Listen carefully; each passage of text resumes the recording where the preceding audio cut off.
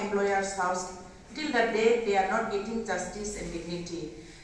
They fix for 1 hour for the work before joining the work. But once they join the work, but instead of 1 hour, they are making them to work like 2 hours, 3 hours. Then end of the month, they will pay their salary only for 1 hour.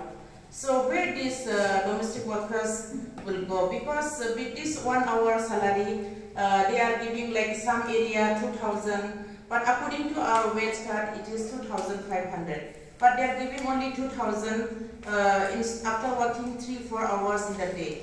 But they find very difficult our domestic workers to manage their family. Now we know everyone, we know the food materials is very expensive and school fees and children expense. So our domestic workers really they struggle to manage their family. So today on behalf of the domestic workers, through this press conference, I like to request the government to take care of all this issue and this problem to support our domestic workers. So thank you.